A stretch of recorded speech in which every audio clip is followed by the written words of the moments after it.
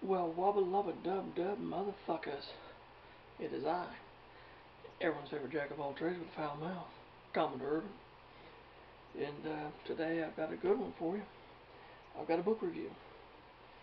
And this book review was actually a bit of a request because I showed this book when I got it from half price, and my good buddy, my really good friend Jerry Bourget was like, would you do a book review on it when you read it? I said, yes, I will. And the book I am talking about is Titanic Tragedy. And before I begin, I just want to say thank you for everyone for subscribing.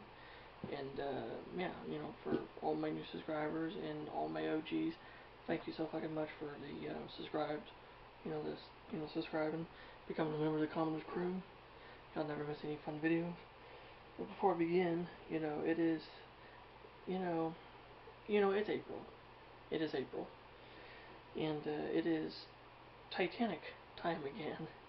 Well, I always talk about the Titanic, but it's the anniversary. The 109th anniversary of the Titanic's maiden voyage. As people would probably say, April 10th, 2021 would be the 109th anniversary of her leaving Southampton for a maiden voyage. But if you remember very, very closely, in my book review, Titanic Belfast Own, Titanic actually started her maiden voyage on the 2nd, when she left Belfast because she was carrying one fare-paying passenger, a first-class gentleman. So technically it would be April 2nd when the 109th anniversary of her maiden voyage would truly start, but for odds and ends, we'll just go to say April 10th. And of course we all know April 14th and the 15th are big dates. Our beautiful lady back here, she gets gouged by an iceberg, and several hours later, and she sinks beneath the waves. It's sad. 1,496 people drowned. Wow, it's a lot of people. But to kick off this, series of anniversary tribute videos for the Titanic, I will be reviewing Titanic Tragedy, a new look at the lost liner by the late great John Maxtone-Graham. This is for you, Jerry. So basically, this book says right here, every catastrophe's impact inevitably diminishes with sufficient passage of time. But with the notoriety of one 1912 disaster, RMS Titanic's foundering on her maiden voyage to New York paradoxically keeps growing. Nearly a century on, the public seems unable to relinquish their fevered preoccupation with the lost liner. Every aspect of that crossing argued for success. If not the fastest, Titanic was the world's largest and the most lavish steamship. She was brand new, she was said to be unsinkable, and White Star's senior master, Commodore Edward J. Smith, strode the bridge. Yet at the same time, she was scandalously under-equipped, with lifeboats and her watertight compartments lacked critical height.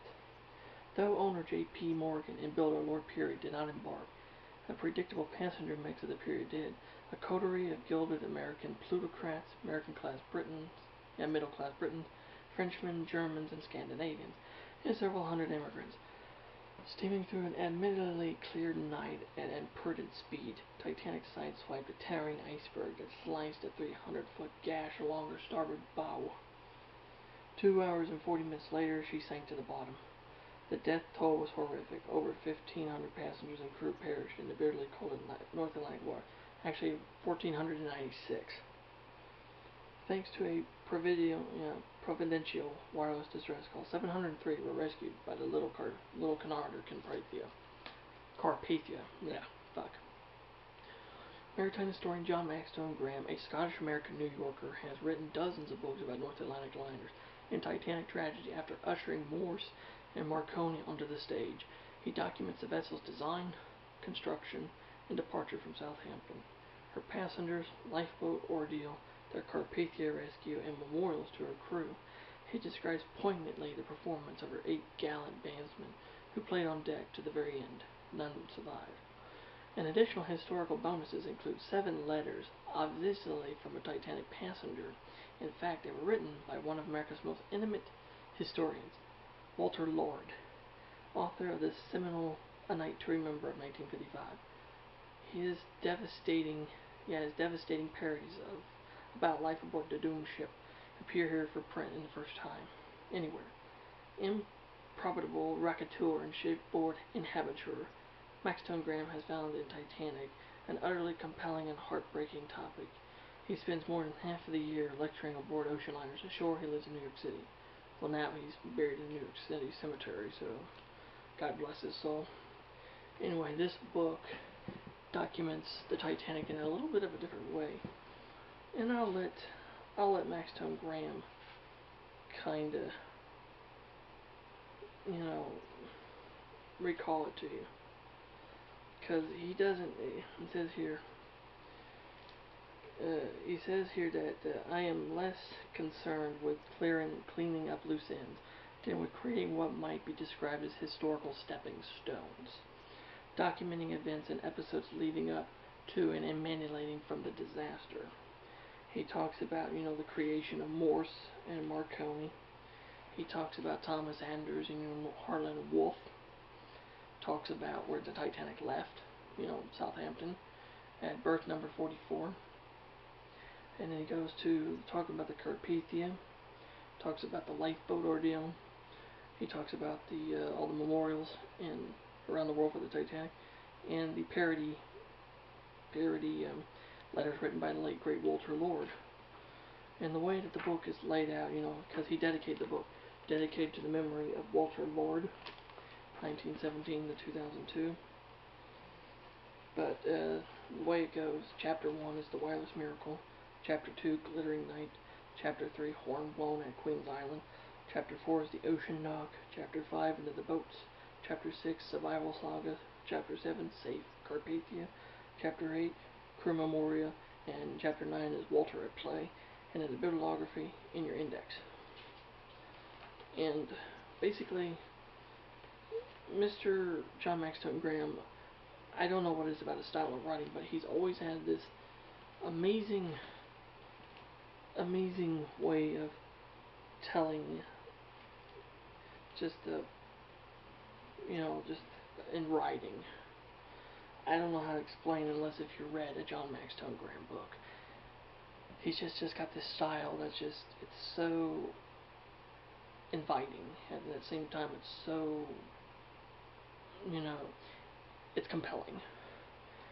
And with Titanic Tragedy, he opens the door into these what he would call stepping stones into the evolution leading up to and what happened after the sad tragedy, or what happened to this beautiful queen of the White Star Line.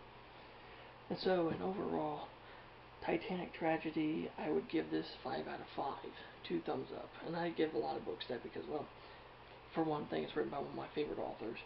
2, it's about the fucking Titanic. I mean, it's going to be good. And 3, like I said, it's compelling. Once you